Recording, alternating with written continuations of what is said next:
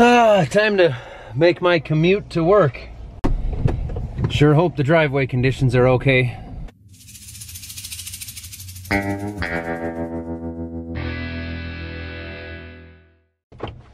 Made it.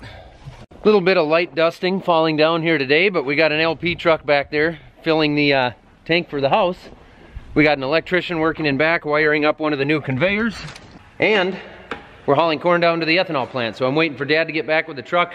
I'll reload that truck and take off. Hopefully the roads are pretty good. I'm sure they're sloppy.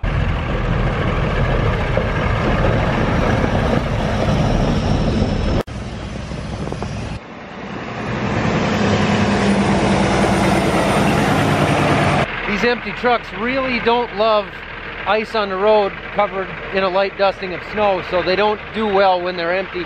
So we're backing down under the auger instead of going around the loop, because I don't think this truck would make it uphill empty, even this slight little hill. What do you think, Anna? I mean, you've seen empty trucks. Anna, what do you think? No comment. That's pretty close.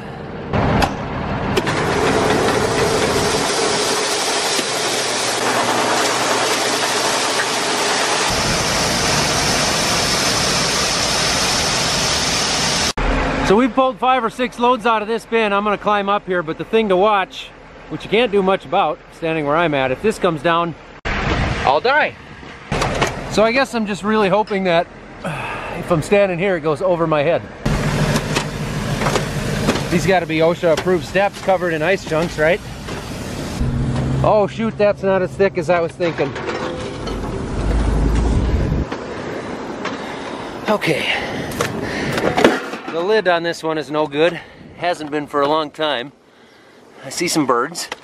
The main thing I'm looking for, which I'm not gonna climb in there right now since we're pulling out of it, I wanna make sure there's not a column built up in the center.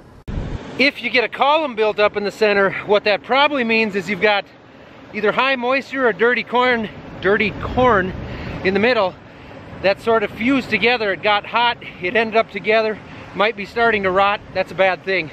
That's why we try and pull the centers out of these bins as we're filling them during harvest to prevent that from happening. This one looks good, all good. As long as I'm up here, I better set the GoPro up for a time lapse, right? Now that bin there has got some heavier stuff on it, so standing right there is not a good idea until we get a sunny day and that stuff all comes down.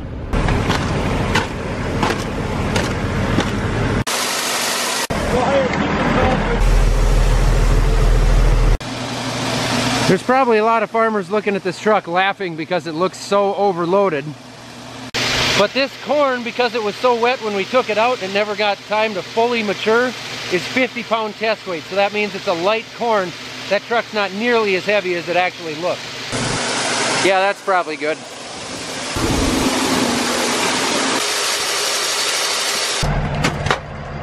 What kind of an idiot decides he's got to put a GoPro up here just for a time lapse?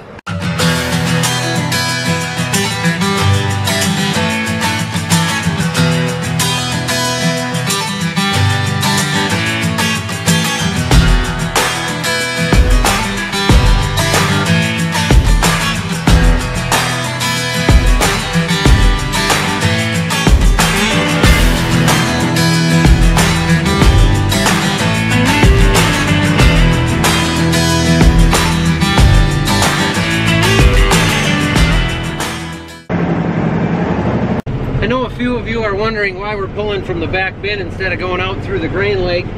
It's because that back bin didn't get cored the same way as the rest of these bins, meaning we didn't get as much pulled out of the center. So we want to get that cleaned out because the center is where all the fines fall, and especially when you have poor quality corn like we had this year, you get a lot more fines and it will tend to get hot spots or rotten spots better. So we pull that center out. It's a lot better for the corn. You know, we have the aeration fans going, everything is frozen now at this point, but we want to make sure that we pull that center out because that's our highest risk, our highest potential of having bad corn. So off the Chippewa Valley Ethanol Company we go.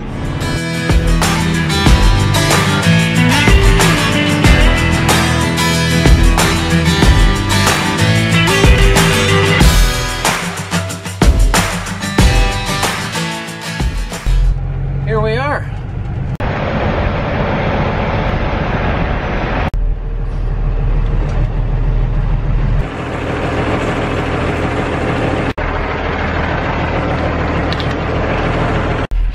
this plant on a few of my different videos. I actually took a tour of it about 2 years ago now, I guess it's been. If you're interested in that, go check that out, where we toured this ethanol plant and kind of got to see the process of how it works and what actually goes on here. Here we go.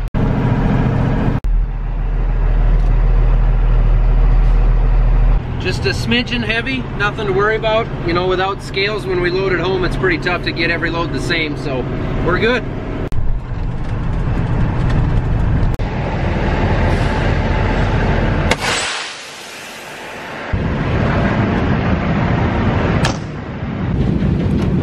Dump the airbags.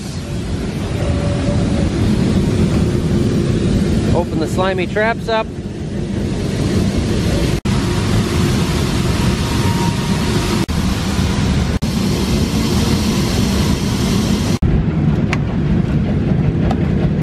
I gotta stop in the office for just a minute here. There we go. It was a quick meeting. Now we pull onto the outbound scale, grab our outbound weight, and the slip. This gives us all our info here about the load, how heavy it was, how many bushels, the moisture, test weight, FM, everything we need.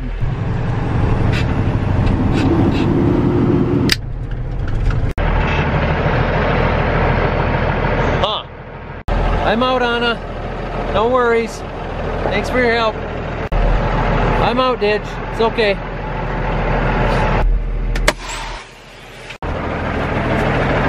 What up, dog? 5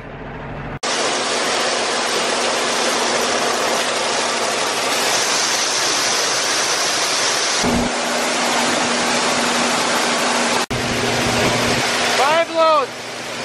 This truck's done 5 loads since it got washed. Look at all of that clean burning renewable energy.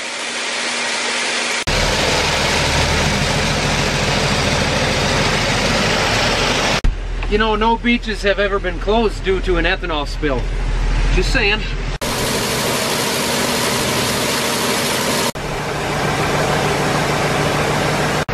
Full.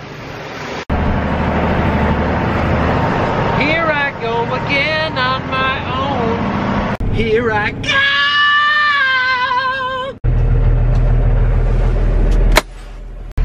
Time for a late lunch.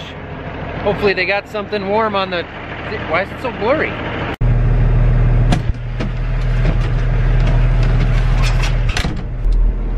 Well, that isn't good.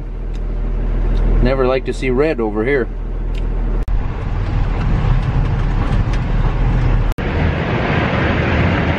That sounds good. We'll be in touch. Look at this thing.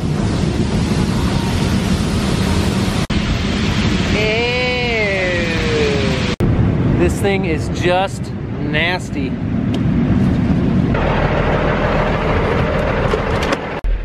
Well, that'll fill this contract. Probably not much. I mean, I would have thought if it was going to drip off out here that it would have fallen off going down the road, and some of it on the front of the trailer did, but not really underneath. We'll just park this sloppy beast in the shed here and see what happens. A mess. That's what's gonna happen. It's gonna make a mess.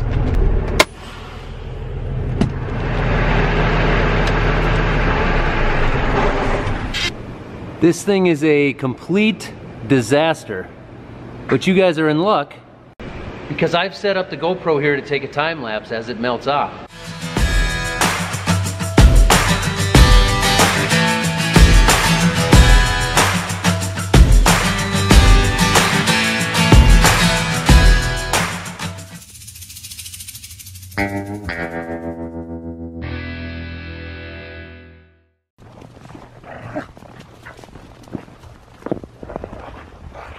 I like how I made this hand signal. Yeah. But you heard him. Hope everybody does. A bird? This is how you inseminate a bird. But you sort them out. You bring them to the chute. They go up the chute. One guy grabs the bird. You grab it by the leg and the wing. Mm-hmm. The bird beats the hell out of you, slaps you in the face. Yep. And then you Good morning. You put it in the chair, so its legs the chairs like. Sounds just like my last pap smear. Yeah. So their legs go in this chair. The bird hangs upside down. Were you hanging upside down? I've never been in for one of those. That takes a special pap smear swing. And then another guy inseminates every single bird. God, you make this sound terrible. Well, was. Okay, I mean, I'm it's a the, lot I'm of the new work. guy in the farm. It's the best way I've had it described when I tried it. It's like kicks. If When you're I doing the tried inseminating, it. if you're, I tried. I wasn't successful. It's like sitting on a bike and trying to kickstart that bike with each bird because you got to pressurize that bird to get her to open her reproductive tract. So try kickstarting 2,000 dirt bikes in 8 hours. Yeah. And then do it the Meanwhile, next day. Pressurize the bird? Yeah. Wow. Sounds a little bit creepy. There's a technique there.